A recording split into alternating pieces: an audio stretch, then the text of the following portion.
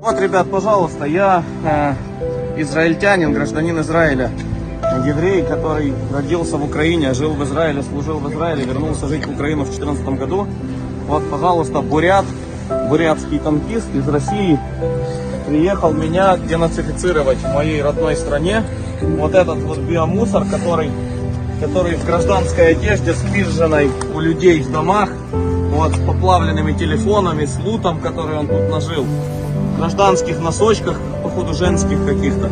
Вот это вот приехало нас денацифицировать, освободить нас от власти нацистов и подонков, и вот все, что они там лепят. То есть вы сумасшедшие, у вас, блядь, нет мозгов, у вас нет логического мышления, у вас отсутствует вообще напрочь какая-то честь и совесть. Вот это человек, который там родился 6 или 8 тысяч километров отсюда, азиат, 1,50 м роста, бурятский танкист, приехал меня, еврея, который вырос в Украине, денацифицировать. Пожалуйста. Вот так он закончил.